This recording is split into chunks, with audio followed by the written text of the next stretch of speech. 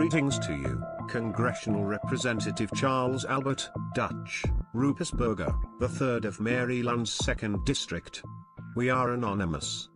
Your conduct has not gone unnoticed by us, and the time has come to address grave concerns we have with your interests and activities.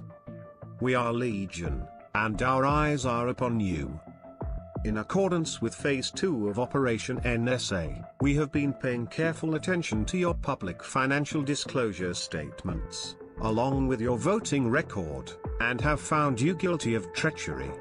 As a ranking member of the House Permanent Select Committee on Intelligence, and one of the Gang of Eight, you are tasked with protecting the American people from threats to security both foreign and domestic, while scrupulously defending the rights of the American people.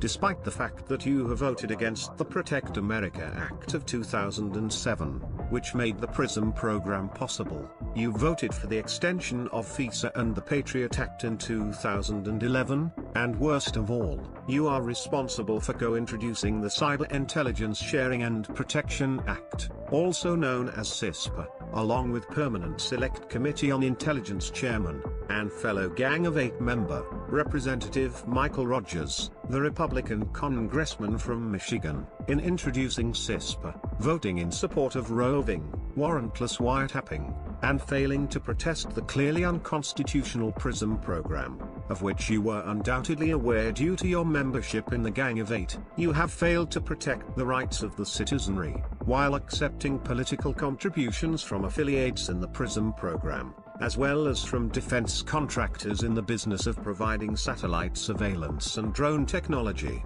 that have been, and will continue to be, used against citizens of the United States.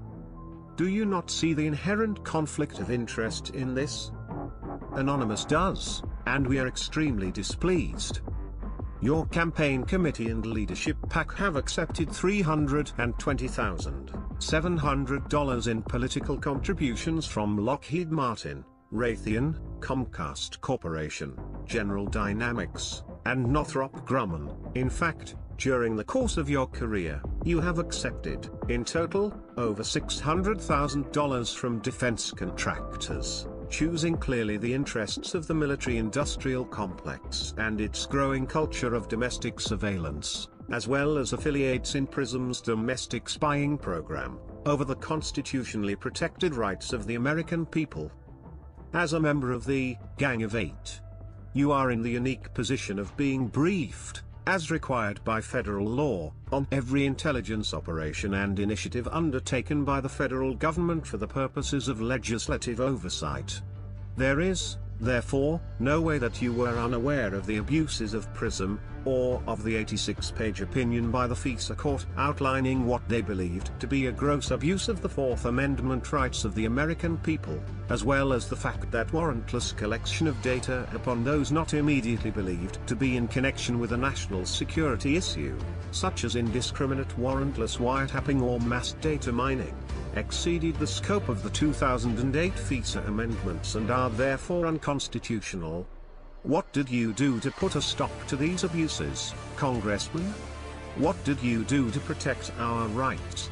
Instead of standing up for the American people, and despite a long-standing veto threat from the White House, you reintroduced the CISPA bill with mere cosmetic changes and amendments that you asserted addressed the privacy and civil rights concerns of the bill's opponents, but in truth did nothing to solve the threats to our citizens' rights and protections posed by the bill. Warrantless wiretapping, the proposed changes under CISPA, and PRISM's activities degrade, if not destroy, the protections guaranteed under the Fourth Amendment of the Constitution of the United States of America, a central pillar of the Bill of Rights. Your activities threaten to return us to the days of the abuses of the British, writs of assistance, which were the very basis for the Fourth Amendment's creation. In the text of the amendment, unreasonable warrantless searches and seizures are prohibited, and warrants must be limited in scope as specified as per the courts, after probable cause has been lawfully demonstrated. Your actions, and the actions of those like you, have brought us to a dark place in which the words of the Fourth Amendment are ignored, on a daily basis by federal, state, and local law enforcement, hastening a militarization of the police that at its present rate has inevitably led us to a police state in which freedoms are completely ignored. Congressman Ruppersberger, you have benefited politically and financially from the deliberate and premeditated erosion of the civil liberties of the American people. You have sworn an oath to protect, all in the name of political expediency and self-glorification. This must stop. Anonymous will make sure that the American people know of your betrayal in your conspiracy to deprive your constituents, and the rest of the citizens of the United States, of their human rights, for the sake of furthering your political agenda. Rest assured, you will not escape the scrutiny of Anonymous.